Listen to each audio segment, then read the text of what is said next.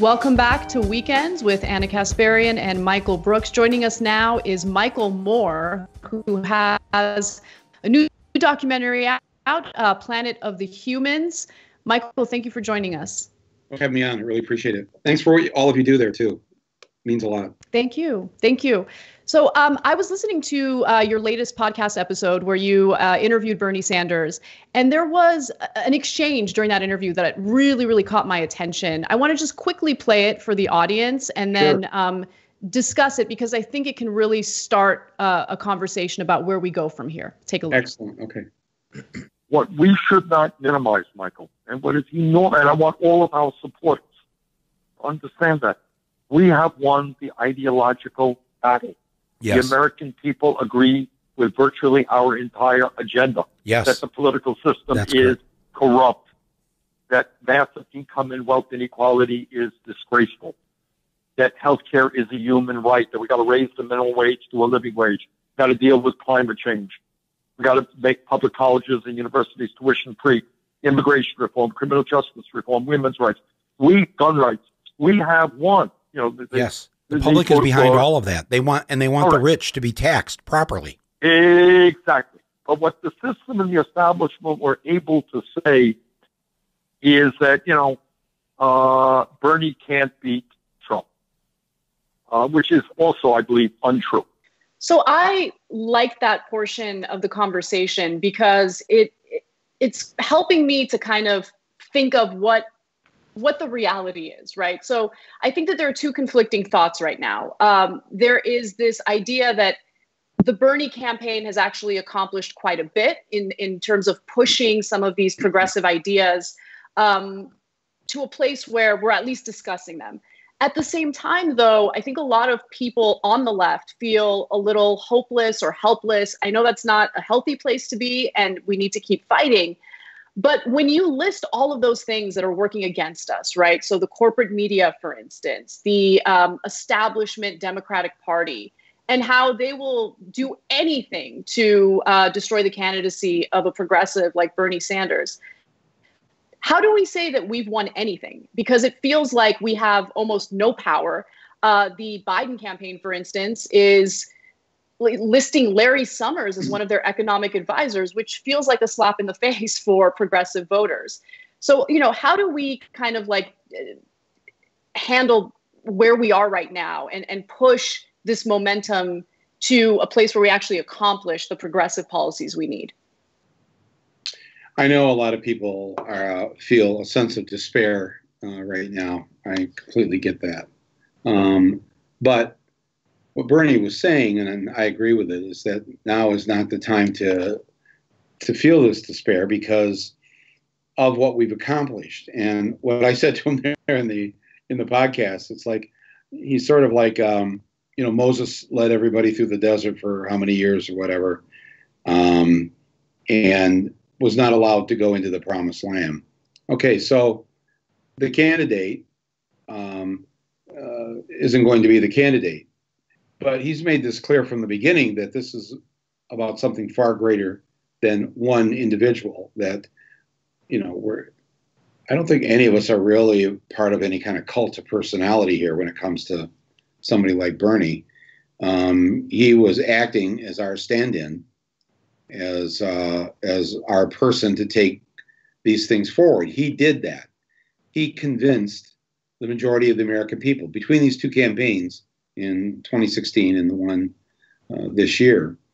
Look at how people have changed, and look at how they've changed now during this pandemic, where there's an open discussion taking place. I saw Nancy Pelosi last night talking about a guaranteed annual income.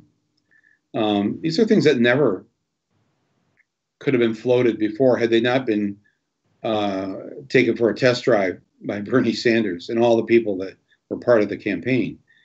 But I don't know. I never, on some level, yes, we were all part of the campaign, but I've always figured that we were doing this because we were part of a movement. And it's the movement that will succeed. It's already succeeding. You look back to the early days of the civil rights movement, the feminist movement, gay rights movement, what percentage of the American people were in favor of equal rights for gay and lesbian people? What percentage of the population back in the 50s thought Martin Luther King was just the greatest?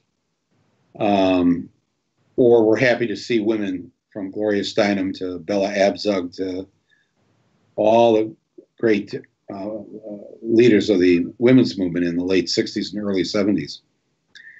You know, they didn't get there, and they didn't accomplish what they accomplished easily. And if you, I'm sure there were polls at the time that showed the majority of Americans did not like Martin Luther King and did not like the feminists and really didn't like gay people. So those movements took a long time till finally, you know, a slight majority of the American people were behind women's rights, were behind civil rights, were behind gay rights. That was hard work trying to convince people to change their minds. We don't have to do that work. We do not have to convince the average American that $7.25 an hour is bullshit. We don't have to convince the American public that arresting somebody for possessing marijuana and throwing them in jail for 20 years is wrong. We don't have to convince the American public anymore, especially now in this pandemic, that we have a broken healthcare system and that we don't treat health and healthcare as a human right. Everybody's with us. I want to say everybody. I mean, the majority are with us. Look at any poll. It doesn't matter. Even the exit polls at the Mississippi primary showed that the majority of people were in favor of Medicare for all. And they even tried to gin up the question when they asked the people coming out of voting in Mississippi and Alabama. They didn't call it Medicare for all. They said, would you be willing to give up your private health insurance for a government-run program? And yes, the majority said yes. Yes. We have really gone, we've come very far here. And so I'm optimistic about that. We don't have the candidate that we needed to take this thing through, but we can put a lot of good, healthy pressure on Joe Biden, and we can flip the Senate. If he wins, we only need to flip 3 seats. We should be able to do that. We cannot give up. We cannot wallow in our despair about any of this. This is what I admire about the other side of the political fence. They never give up. They never sit around. They go at it like you could show them all the proof in the world that the earth is not 6,000 years old, that Adam and Eve did not ride on dinosaurs. It wouldn't matter. They are relentless. They are unforgiving. They are so attached into the strength of their beliefs. And I'm not saying that we should be that way in the sense that we're not open to new ideas or whatever, but man, you got to hand it to them. They will not give up. They are relentless. And when we start behaving that way, and we have the right to behave that way, they don't, because the majority of Americans don't agree with them.